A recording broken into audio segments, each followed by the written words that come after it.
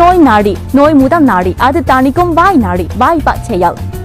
உடம்பு நோய் வாய்ப்பட்டால் சிகிச்சைக்கு பாரம்பரிய மருத்துவமா அல்லது நவீன மருத்துவமா? நீங்க எதை தேர்ந்தெடுப்பீங்க?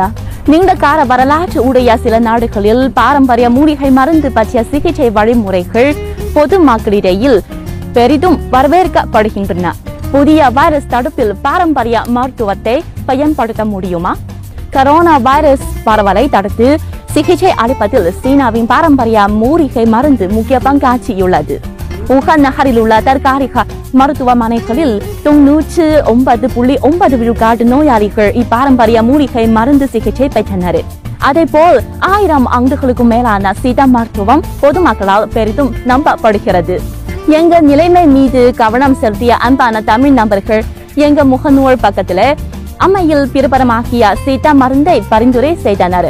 அது கரோனா நோயிலிருந்து எங்க உடல் நலத்தை பாதுகாக்கும் என சொல்லப்படுகிறது. அதன் பெயர் கபசுர குடிநீர். அதில் சுக்கு, இலவங்கம், திப்பிலி முதலிய பொருட்களை சேர்க்கப்பட்டுள்ளன. இவற்றை நான் மொழிபெயர்த்து எழுதியுள்ளேன். இவை எல்லாம் சீனாவில் கிடைக்குமா? வாங்க, நாங்க ஒரு மருந்தகத்துக்கு போய் அவற்றை தேடி பார்க்கலாம். இந்த மருந்து பொருட்கள் இங்கே கிடைக்குமா எனக்கு தெரியல. நாங்க பார்க்க கேட்க வேண்டும். 行了，这些都有吗？干姜、丁香、枇杷、穿心莲。நண்பர்களே, இந்த மருந்தகத்துல சில மருந்து பொருட்கள் கிடைப்பதில்லை, கொஞ்சம் கஷ்டம்.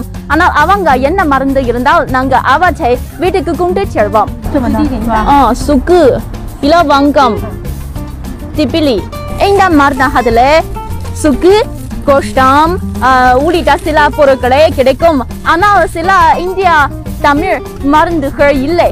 பரவாயில்லை, நாங்க இவற்றை வீட்டுக்கு கொண்டு செல்வோம்.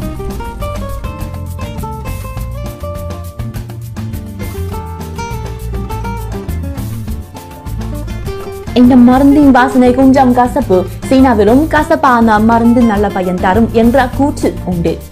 இந்த மூலப்பொருட்களை கொண்டு எப்படி கபசுர குடிநீர் தயாரிக்க வேண்டும்? அருண் லக்ஷ்மன் என்ற சித்தா மருத்துவர் ஒருவர் எங்களுக்கு ஆலோசனை வழங்கினார்.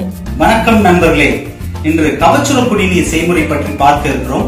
இந்த கபசுர குடிநீர் கரோனா நோயிலிருந்து நம்மை காற்றுக்கொள்ளவும், நுரையீரலை வலுப்படுத்தி நோய் எதிர்ப்பாற்றலை அதிகப்படுத்தி கபத்தை நீக்க வல்லதாக இருக்கிறது.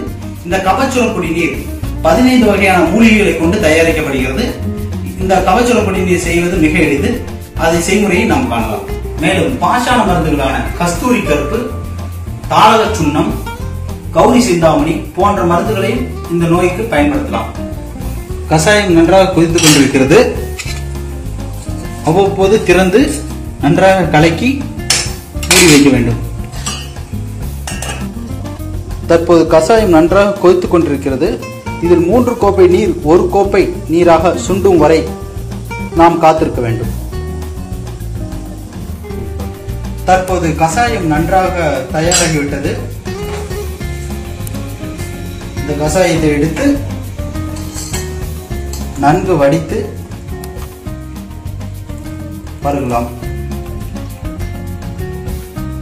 இந்த கபசுர குடிநீரை பருகி உங்களை கரோனாவிலிருந்து பாதுகாத்துக் கொள்ளுமாறு கேட்டுக்கொள்கிறேன். நன்றி. பயன் தரும் வழிமுறைகள் சூப்பர். நானும் முயற்சிக்கிறேன். நண்பர்கள், இந்த கபசுர குடிநீர் தயாரிப்பு பற்றி நீங்க கற்றுக்கொண்டிருக்கீங்களா? வீட்டில் தங்கும் போது இந்த நோய் தடுப்பு மருந்து எடுப்பதை தவிர நீங்க உடல் பயிற்சியையும் தொடர்ந்து செய்ய மறக்காதீங்க.